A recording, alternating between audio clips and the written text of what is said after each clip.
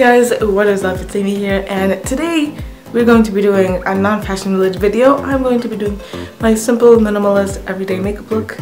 Let's get into it. My makeup routine has definitely evolved over the past, I'd say, about year.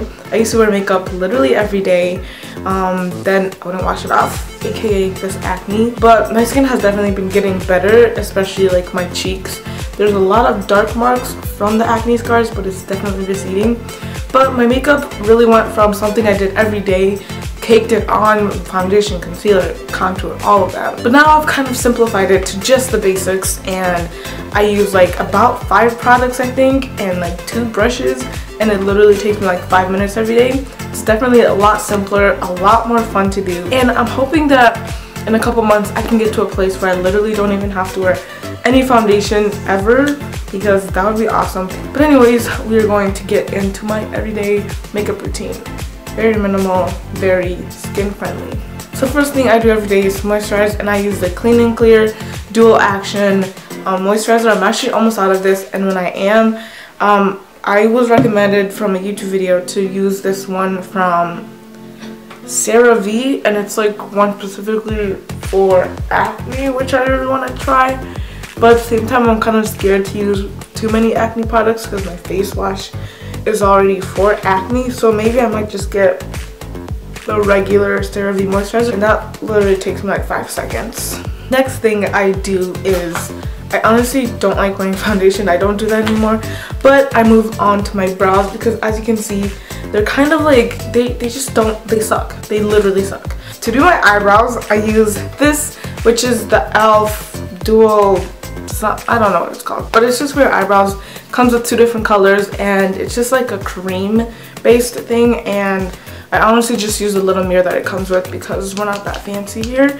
And I used to use a spoolie to like brush out my eyebrows before I did it, but then I realized that this just does the trick, and this is just like a flat brush. It has just literally just straight and flat, so I just kind of follow the line of my eyebrows. My eyebrows are also something that used to take like literally 5 minutes to do, but then I realized that I don't need to be that extra with it.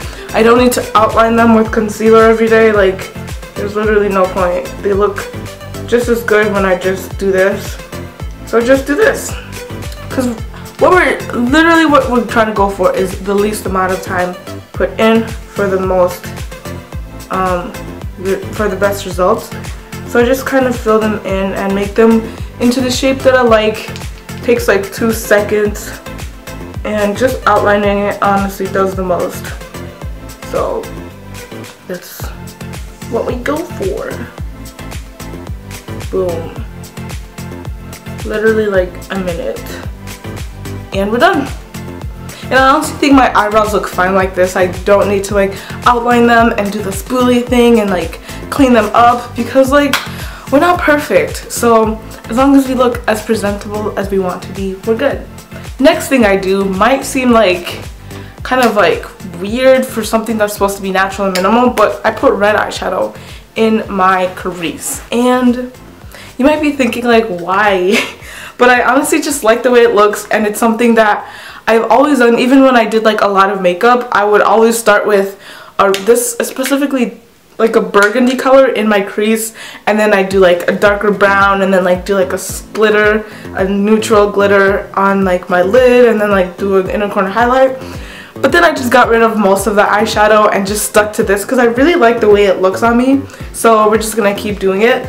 This doesn't come with a mirror, so I'm gonna look at myself in the viewfinder, but it's just literally 2 seconds, like especially when I'm in a hurry, like just like that, and we're done.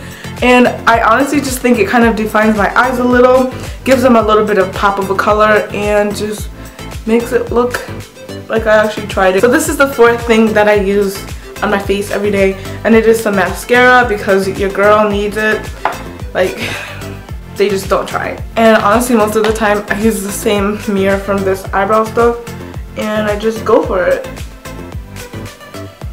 And once again, you don't need to spend 10 hours pinning out your lashes using 10 different mascaras to get the look, because honestly, just a little bit of darkness and a little bit of length, and you're literally good to go. But anyways, no one's gonna sit there and measure your lashes, so as long as it looks a little fuller, a little longer, you're good to go. I think this is the last item. So the last thing that I use every day is some chapstick, lip balm. And it's medicated, and this is from Karen Max. I love this stuff. I used to hate it when I was little because it literally smells like medicine, but it makes your lips so smooth that like I use it every day. Cute, right? But so this is it.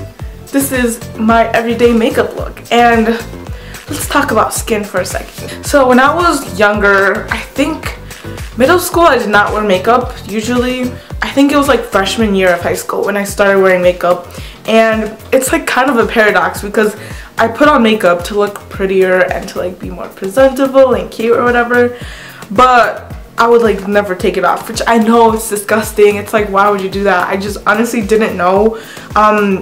Listen to your mother, because my mom told me to stop wearing makeup. I didn't listen to her. I just kind of kept doing it, but rarely wash it off before I went to sleep.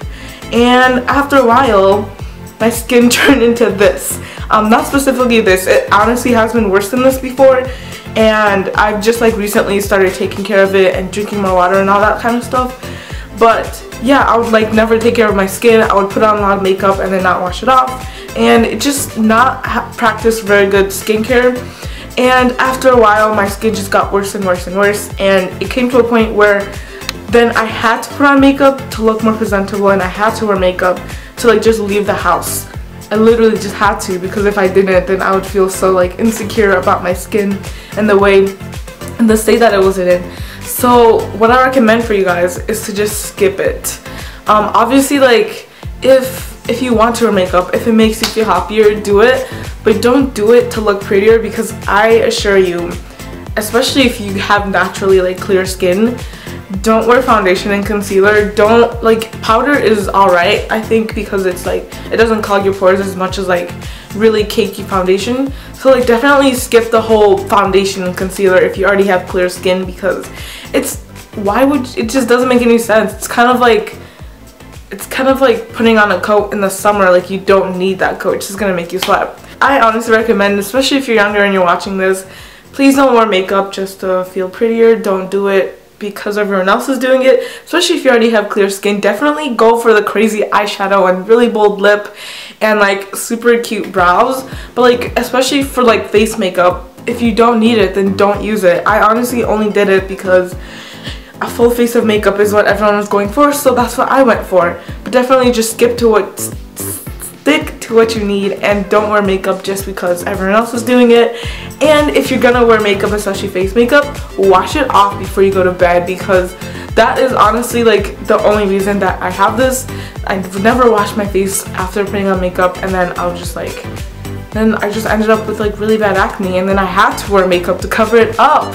So that's what I recommend for you guys. That's kind of my tip of the day when it comes to wearing makeup, and why I don't wear a lot of makeup anymore. And if you see my skin now, it honestly, like on camera, it kind of looks like trash.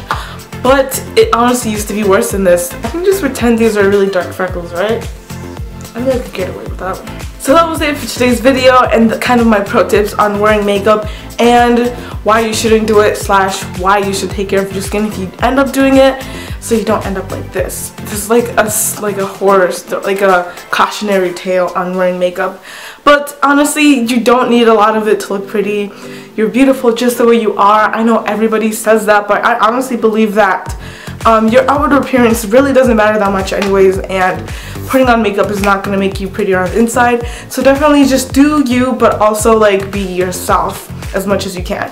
So that was it for today's video. If you enjoyed it, of course subscribe, and then also like this video, because it helps me out a lot with like getting my videos ranked. So if you want more people to come into contact with this beautiful face, then definitely like this video so it can be ranked higher.